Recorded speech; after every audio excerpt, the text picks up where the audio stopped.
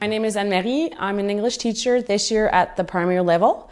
I teach in 3 different schools out in the countryside, and I work for the school board, the Commission Scolaire Beauce-Chamin.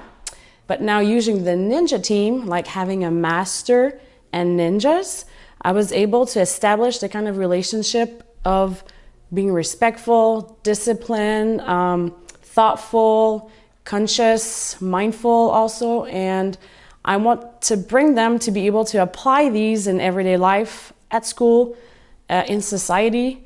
So that's kind of my intention for the project. And as a final task, after having read many stories, many discussions, and classwork together, students now have to create a ninja guide where they have to describe what are the qualities of being a good ninja, and they have to give examples of what it takes to be a good ninja.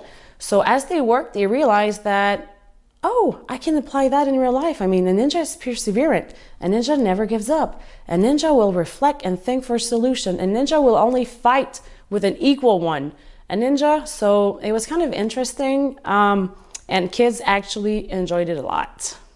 I also showed a short part of the ninja movie with Will Smith's son, and they actually liked it a lot. I started with a brainstorming using Mentimeter of what is a ninja and what are the qualities of a ninja. So first I had to explain what is a quality, and then using Mentimeter at the computer lab, we did the word cloud where they gave me an example of what was a ninja.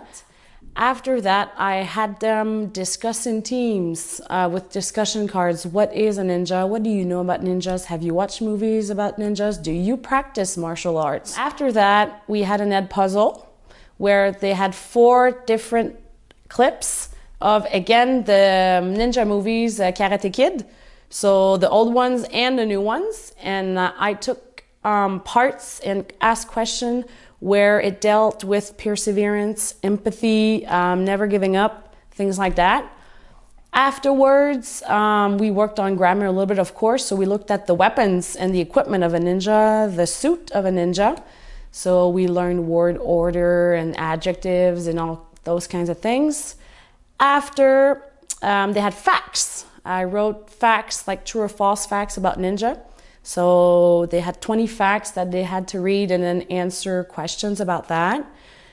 And after that, they had, again, discussion questions, but it was like a think, pair, share. They had each student A, B, C, and D different information about ninjas, and then they had to share them together, take notes, and exchange. Once that was done, there was activity 6 or 7, I think. It was a problem-solving activity where I gave them 5 different situations that ninjas were in, and they had to identify what was the problem, what was the solution given, and what other solutions could be applied.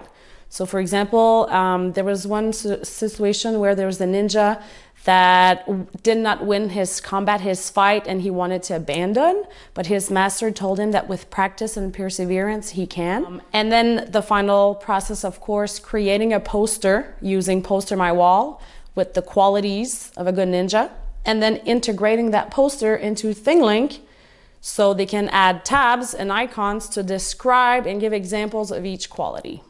When the posters will be ready, there will be an integration part. We will come back here to the lab, and I'll put students in teams of 4, like rotating stations. I'll have a timer up on the board, and for maybe 5 minutes, they'll have to present their posters to their friends. So I made a little note-taking sheet here. So I'm asking them to present their posters, discuss the content of their posters, give the reasons why they chose these quality, and talk about the layout. I decided also to include ninja stances throughout the unit. So every time we did a new activity, I had a new ninja stance. So I found a video on YouTube of about more or less 10 ninja stances. So the horse stance, the bow stance, the cat stance. So I would start, that was like my kind of activity to get them moving a little bit and get them excited and interested in the activity.